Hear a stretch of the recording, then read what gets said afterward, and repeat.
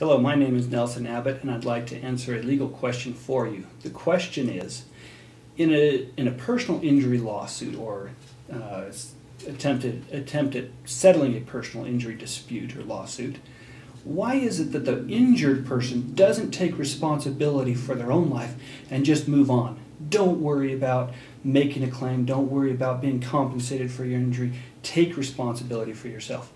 It may seem like a funny question, but in fact this is something I've heard numerous times from jurors, from neighbors, from friends, even from people in our own office.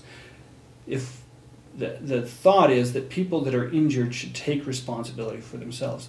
It's interesting, as somebody who's worked with a lot of injured people, I've seen that in fact, yes, injured people do try and take responsibility for themselves. They try and do the best they can. In fact, in my firm, if they don't do that, we tell them that we're not interested in representing them and we withdraw from the case. But let me ask you another question. Why is it that nobody asks that question of the person who was negligent? If the person who was negligent took responsibility for their own negligence, wouldn't they be offering to help the injured person? Wouldn't they be making some overture at settlement? I mean, think about it from a Christian perspective.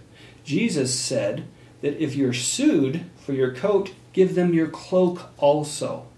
Why is it that nobody expects the person who's negligent, who's careless, who injures somebody else because of that negligence, takes responsibility for what they do? As a personal injury lawyer, that's what I do. I step in and force the negligent person to take responsibility for their actions.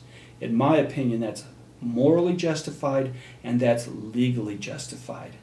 And that's why I believe in what I do. Thank you for your time.